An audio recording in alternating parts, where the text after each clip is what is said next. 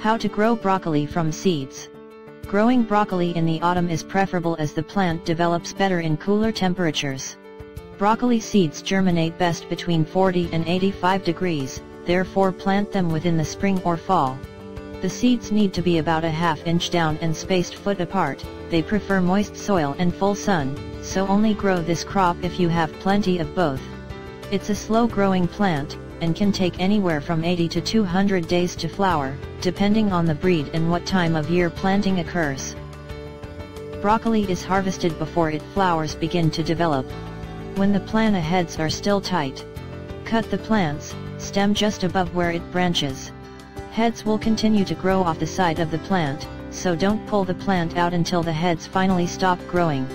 When the seedlings are deep enough to control, you can change them on at the same cooler temperature and transfer them into small individual pots.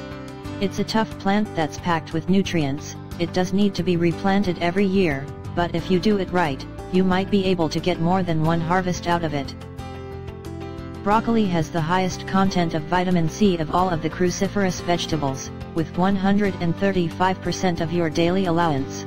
It's also packed with other nutrients, including fiber, vitamin B6 and K, potassium, and omega-3, just to name a few.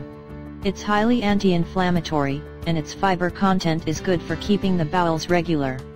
Broccoli heads and stems can be eaten raw, steamed, baked, sautéed, or boiled.